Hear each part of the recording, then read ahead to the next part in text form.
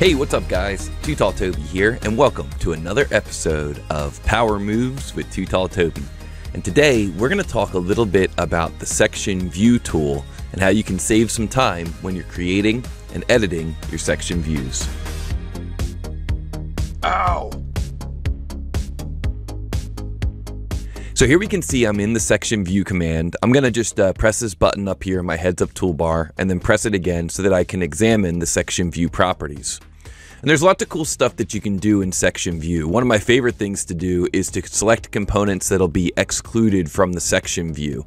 So I can go through here and maybe pick some of these wires and show the manufacturing team what I'm hoping to accomplish with this design by sectioning the bottle only, but still showing some of these other components.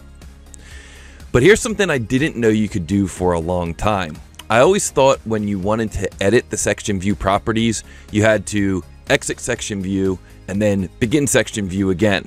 And then that would let you go in and access all the properties here for the section view. Well, it turns out you can simply do a right mouse button in the background and go down here to section view properties.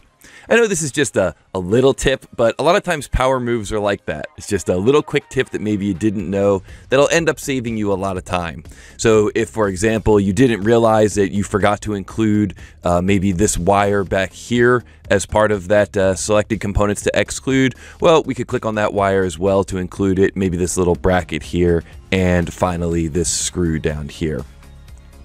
Again, it's just a little shortcut. Right mouse button, go into your section view properties. But I gotta tell you, this is one that I use a lot. A lot of times I've got a section view looking pretty good and I just maybe want to adjust the depth of it. So I'll just right mouse button, go into section view properties, and then I can take this arrow here and drag it to adjust the depth, or maybe make some other subtle adjustment.